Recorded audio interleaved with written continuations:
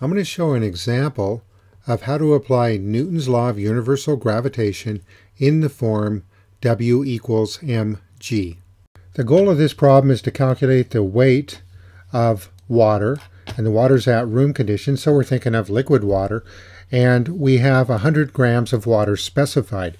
Now, it's very common for people to say the weight of the water is 100 grams or the weight of the water is 1 kilogram, for example, but grams or kilograms are units of mass. So what we have specified here are mass units. I'll begin by defining the situation. So I'll just write situation, abbreviation here, and I make a sketch.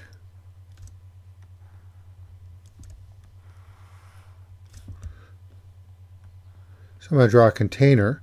I'm going to draw this funny symbol, 3 lines like that, and a little triangle.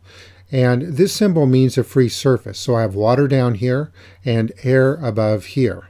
I label the water.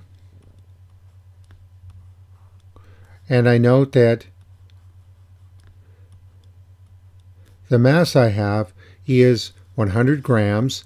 And I'm going to write this as 0.1 kilograms because it makes carrying and canceling units much easier. I'll define my goal. What I want to calculate is the weight in newtons of the water. So I'll make a brief text label. I'll label my documentation. Now I suspect I can solve this problem by applying Newton's law of universal gravitation. I note that the equation has my goal in it. I symbolize that with a question mark with a box around it. So there's my goal. And now I analyze. I know the mass of the water, and I know that gravitational acceleration is 9.81 meters per second squared. I have one equation, one unknown. Very easy problem to solve. I lay out my calculation. The weight is equal to the mass, 0.1 kilograms.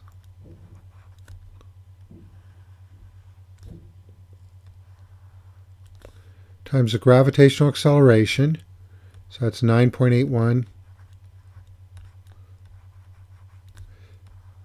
meters per second squared.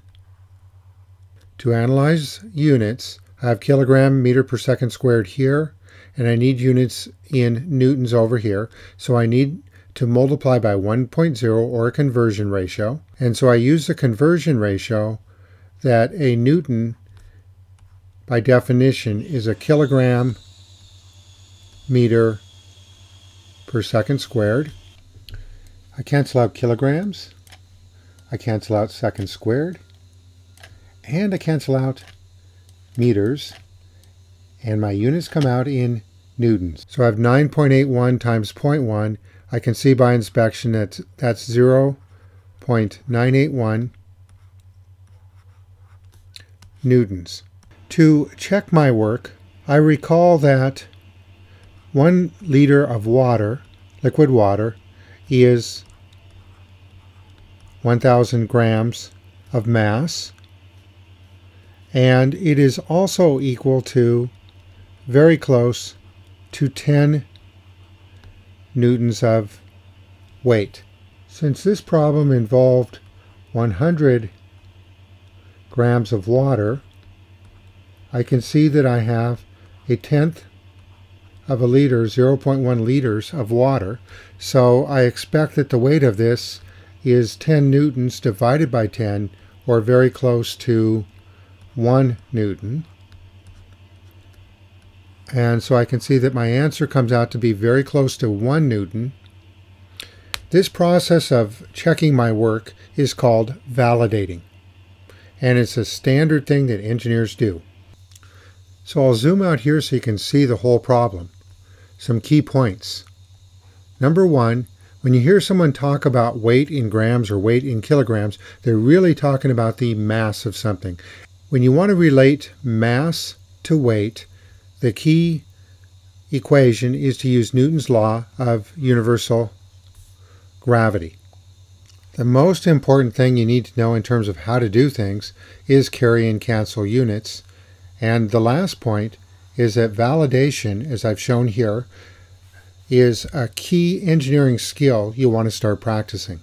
We hope this lesson has been very useful. Thank you very much for listening.